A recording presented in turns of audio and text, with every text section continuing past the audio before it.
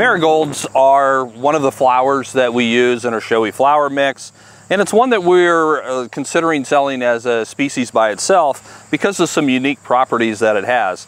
It's one of the later blooming species. These blossoms have just really come out, I would say in the last, week and a half to 2 weeks, most of them. There's still a lot of buds that are yet to pop here.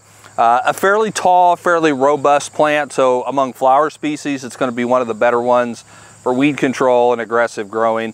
Nathan, what have you noticed in these marigold plots this summer? Yeah, so like you said, definitely one of the more taller ones. I mean, these marigolds are waist high, where most of our other kind of cut flowers would be considerably shorter. So a lot more biomass production here. Held the weeds back decently well, not great. Overall, the plants seem to tolerate our Nebraska summers really nicely.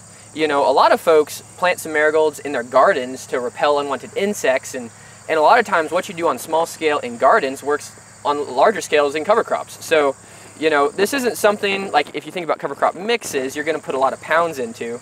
But maybe, you know, you should be considering putting 1/4 pound of marigolds in a diverse warm season cover crop mix to take advantage of some of those beneficial insect properties that the marigolds offer. One of the other things that marigolds are known for is their ability to combat harmful nematodes in the soil. It's got some nematicidal properties to it.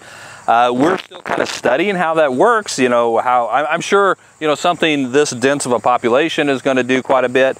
You know, as a small part of a bigger mix, I don't know. But the diversity certainly is going to help. We love diversity, and we love the colors. I mean, who doesn't like going out to their fields and seeing things like this?